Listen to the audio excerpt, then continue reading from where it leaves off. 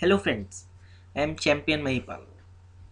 Today we are going to learn about some tricky questions of C, which are usually asked in interviews and very competitive exams.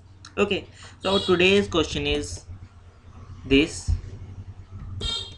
what is the output of this C program? Here, what we have integer a is equal to 5, and then we need to print this. Okay, so now what is the output of this? Maybe you are guessing it may be 5 or it may be 6. Okay, so now run this and find out. It is D. How the D comes? Now I will explain you how the D comes as the output. Okay, so now we have given the integer a is equal to 5, which will make no impact.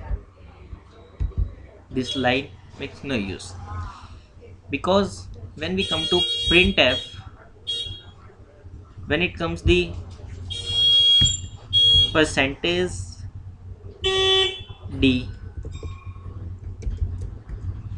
%d plus 1 comma a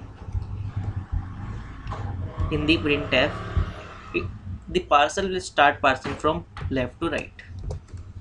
First of all, it will get percentage d in the double inverted comma, then it will get plus 1. After getting plus 1, it will put off the remaining part and then treat it as a array. And then what it will do, it will take it as a string and plus 1 do plus 1 in this and print this. Plus 1 means this is the 0th value, this is the first. Plus 1 means print the first value, so it prints the d of the percentage d string. Okay, it means what we have printed is this d is printed on the output screen, not the value 5 or anything else.